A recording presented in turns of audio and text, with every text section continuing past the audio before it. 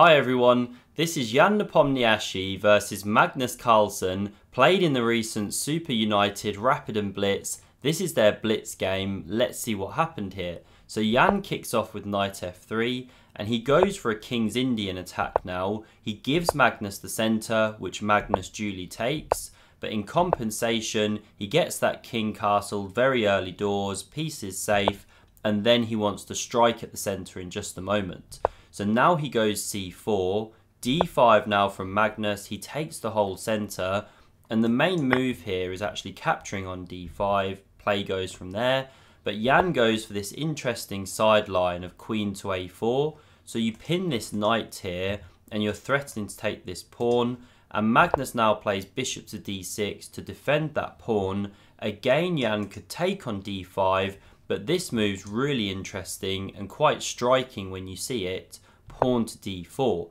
So that one can be captured in two different ways here. Either one is fine. Magnus takes with the e-pawn here, and now what's Jan's big idea? Well, after takes here, knight recaptures. Now this is the tactical shot. So you take on d4 with the knight, and you open up this bishop to attack this one. So after Magnus takes here, Jan then gets the piece back, material is level, but this pawn is really cramping in the heart of the white position, stops the knight coming to c3, and so after castles here, say if you were to retreat this bishop to g2 and try and keep your bishop pair, well then black can just develop and you've got problems actually getting the queen side out here.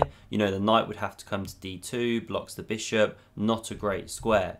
So that's why Jan actually gives up the bishops in this position here. It is the best move, pawn recaptures, and then he can capture either pawn, but this one makes the most positional sense to take. Now the knight can come to c3. So bishop h3 from Magnus, the rook moves to the side, rook b8, pressures here, and now immediately Jan actually gives the pawn back. So first knight c3, queen e7, and now if you go say b3 here, there's no kind of knockout shot for black or anything like that. Magnus would just long term apply pressure with the bishops. So this is just one sample line. You know, I found when clicking around, you can bring the rooks in here. And the point being, you can even give a second pawn here. So the queen could snap on c6 in this line, but then the rooks come, this one invades.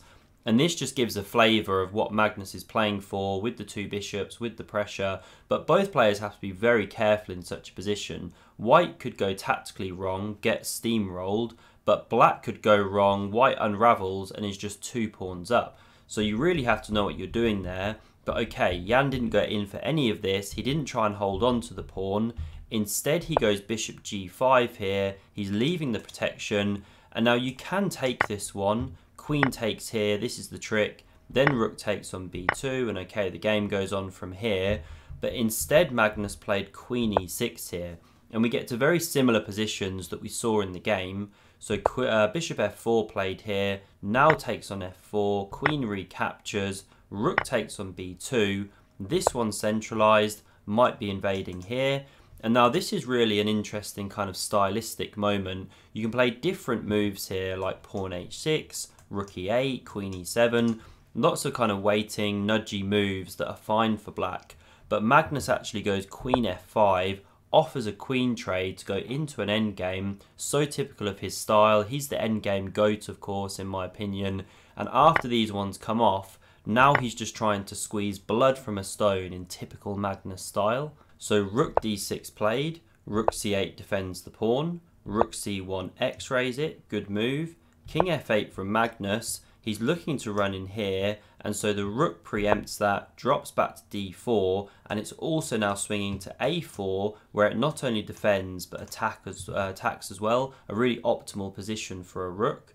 Bishop e6 now played, and this is a key idea for Magnus. He needs to apply pressure here. Also, we see the bishop coming to c4 to apply pressure here, because otherwise this knight will activate, say e4, and then this pawn's under fire, this one could be under fire, so black has to get the counterplay. Rook a4 now played, rook c7 defends, and now pawn f3, looking to activate the king. Magnus goes pawn c5, king f2, pawn h5 here, and now we just see some clarity of pawn structure on the king side, and now the action's switching back to the queen side. This is the key battleground.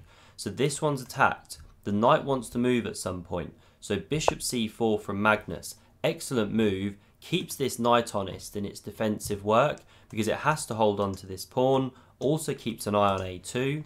Rook a4 from Jan. The bishop dropped back. And now rook a5. Jan is basically offering a draw here if Magnus wants to repeat. But Magnus wants to fight. That was typical of his tournament. He goes king g7. Now the knight came to b5. A great move by Jan. Hits both of these points here. Rook d7 was played. Gives this c-pawn. But then black chops this one. So the material's still level. Now there is pressure here, of course. But if you try and snap that one off, say with knight takes, well then you invade with the rooks and there's big problems for the king. Say if rook e5, well then bishop c4. This is much better for black. So Jan didn't go after the second pawn. Instead he goes knight c3. Good defensive maneuver. The bishop came back to e6. Rook a3 now.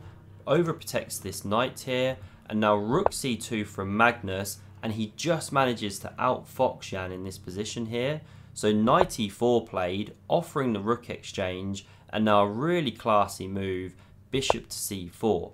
It looks really scary to do this, to self-pin your rook. But you can't sort of start trying to attack it like this. I mean, then you crash through. This would actually be leading to mate. So you can't do that one. And equally, there's a problem with this pawn. You should go rook e3 as the best move to defend it. It looks a bit ugly, but it does glue everything together. But instead, in this position here, we saw knight to c3, and Jan had overlooked a tactic here. So if you want to pause and look for it, please do so. So here Magnus plays bishop takes on e2, using the fact that if the knight takes, then you lose a whole rook here. This is the problem. So rook a2 was played. Jan's just lost a clean pawn here. Magnus takes on a2, the knight recaptures, rook to d2 invades, it hits that knight, so it drops back to c3. We had a discovered check, but at least these ones are on dark squares, you're not losing any material. The king came to e3, rook d3 check, king e4, the rook dropped back, covers the 7th, and now great play by Jan, looking for activation, rook to a5, hits the bishop, but it drops back with check, king e3, and now pawn a6. Magnus just sets up this beautiful defensive construction. He just plays this part of the game so precisely and perfectly here. So after pawn a6, we had knight a4, looks to come in here, but now rook d5 from Magnus just shuts everything down. And if you swap off the rooks, well, this endgame is winning with the outside pass pawn. Also the bishop, which outperforms the knight when you've got pawns on both sides of the board, given it's that long range piece. So rook d5 played, knight c5 came instead, but unless you're actually crashing through here with tactics, then you've got a problem because this is now pinned to the rook, and Magnus goes bishop c6. Again, just such a classy move, because if the knight takes, you lose your rook, and if the rook takes, you lose your knight and protect the bishop at the same time. So Jan can't do anything here but wait with the king. He goes king to f2, and now Magnus gets the pawns going on the king side, but first he actually tucks back here. This is such a classy move, just prophylaxis against a knight e6 check.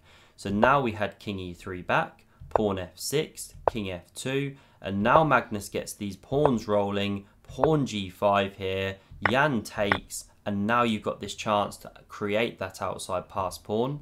f4 was played by Jan, desperately trying to shake something up there, exchange pawns if he can, but can you guess what Magnus played here? Best move in the position, test your endgame knowledge.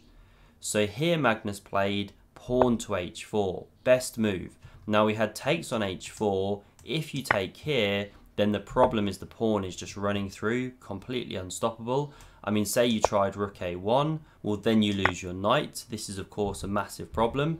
And if you try and run back with the king, well then we push, king comes, and we check like this, you can't stop the pawn going through.